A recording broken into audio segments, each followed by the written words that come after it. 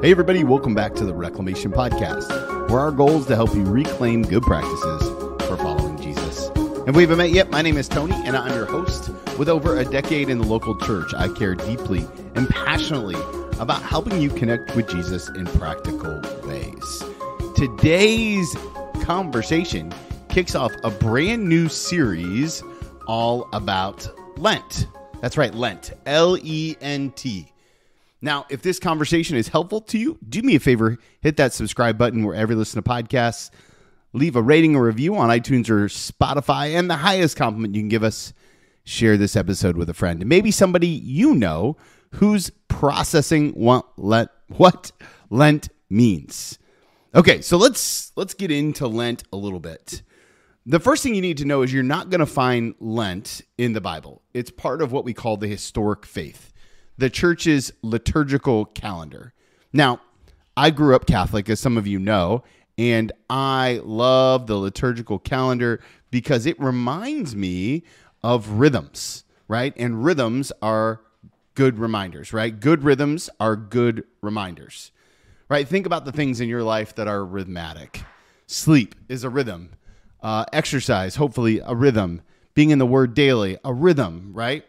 It's a rhythm that reminds us to posture and change our hearts. And Lent is modeled off of the time that we see Jesus in the wilderness in Scripture, right? It says that Jesus was led by the Holy Spirit into the wilderness.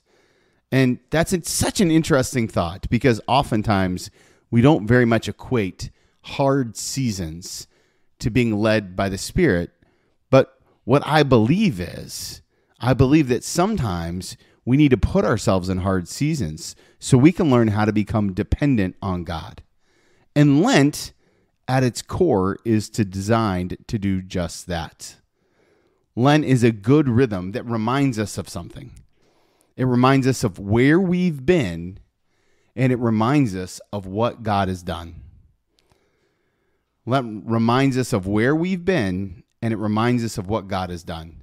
Now, if you celebrate Lent, then you know that it's 40 days that begins kind of mid to late February, and it takes us all the way up to Easter. It starts on Ash Wednesday. Ash Wednesday is when some churches take ashes, and they put us on our foreheads and the sign of the cross. And ashes are such an interesting thought process, right? It comes from Genesis 3:19. It says, "By the sweat of your brow you will eat your food until you return to the ground, since from it you were taken. For dust you are, and dust you will return." For dust you are, and to dust you will return. So here's the thing about ashes. Ashes aren't about the pain. They are about the promise. Ashes aren't about the pain. They're about the promise.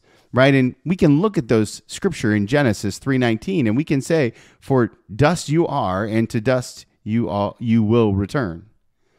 What's interesting about this text is that in the text, we are actually in the narrative, right? They're talking to us. It's about what happened before, and it's about what happened after, right? It talks about this idea that we are connected to a much larger thought process of both sin and grace, right? The sin is what happened before. Adam named his wife Eve because she would become the mother of all living things, right? This is the curse. This is the fall. That's what sin, that's what was, right? And life goes on afterwards. And so what does all this have to do with the imposition of ashes and Lent? Well, it's a reminder that there is sin, that you have sinned, that I have sinned, and yet there is still grace. From ashes you have come, to ashes you will return. The truth is, friends, that God doesn't want to condemn you. God wants to carry you, just like he did to Jesus in the wilderness. He was there and he ministered to him and he showed him what it means to be dependent. And from Jesus' time in the wilderness, he begins to preach and proclaim the gospel. The very first message that Jesus preached outside of the wilderness is repent and believe. God doesn't want to condemn you. He wants to carry you. But this requires something of us. right? In order to let God carry us, we must do what Jesus suggested. We must repent, right? In order to return to the fullness of life with Christ, we must repent in the present. Lent, at its very core, is a time for us to be reminded that we need dependence on God, and that dependence comes after repentance. Remember, ashes and Lent, it's not about the pain, it's about the promise, and the promise is Jesus. Amen?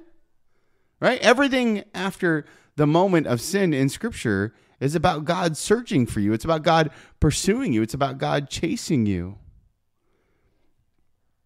Look, and I don't know what season of life you're in, but I know that you've sinned. I've sinned, right? I struggle with sin as much as anyone does, just like I'm sure you do. God knows that. God knows that He sinned, that you've sinned, that I've sinned, that we've all sinned, and He still wants us. God chooses you. God's pursuing you. God literally sacrificed part of Himself for you. You know, and I think for me, this is what makes Lent such a promising season. Sometimes some people that know me will say I'm just a little bit dramatic about it. But the truth is that I need a God. I need to be reminded of a God that knows my sins and loves me anyway. So for the next couple weeks, we're going to be diving into the season of Lent, about what it means and some practices that are good for Lent. We're going to talk about prayer. We're going to talk about fasting. We're going to talk about the posture of our heart and almsgiving, and some of these things that we do in Lent as a way to remind ourselves that we are dependent on who God is. So, if you're ready to jump on this journey with me, make sure you hit the subscribe button. Next week, we're going to jump into the idea of fasting, and fasting has long been a part of Lent. We'll talk a little bit about the scripture where Jesus was ministered by angels in the wilderness. We'll talk about why it matters and why it matters for us today. Don't miss this opportunity to lean in to something different, church. If you didn't grow up in a liturgical community, this can be such a tremendous gift to posture your heart. And if you did grow up in a liturgical community, this might be just the push you need to take it a little bit more serious. Friends, as always, I'm super thankful for each and every one of you to be a part of this community, and more than anything, to give me the opportunity to talk about the things that I love. So guys, we'll see you next week as we continue our Lenten series. And remember, if you want to follow Jesus, you must be willing to move.